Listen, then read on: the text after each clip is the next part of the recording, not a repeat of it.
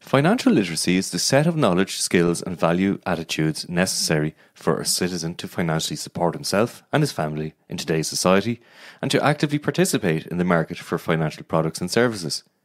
A financially literate citizen is knowledgeable about money and prices and is able to responsibly manage personal, family budgets, including the management of financial assets and financial obligations in light of changing life situations. Financial literacy should teach people to understand money and live independently.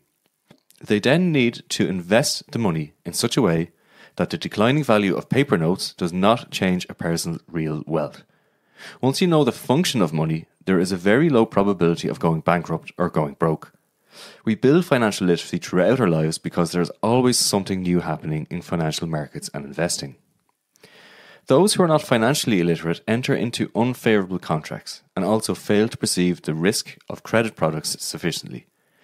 It often happens that a person, due to ignorance, solves one debt with another loan and falls into a debt trap.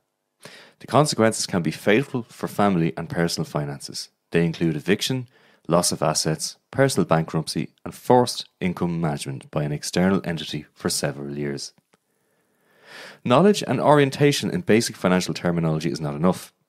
You need to understand how to plan and manage money, be able to set personal and family budgets, plan expenses, prioritise spending, and create savings. A financially literate person should detect dishonest practices of traders and know their consumer rights, navigate the market for credit products, and recognise good and bad debt. At the same time, he or she has set a financial goal and leads the family or himself or herself towards financial independence by taking gradual steps.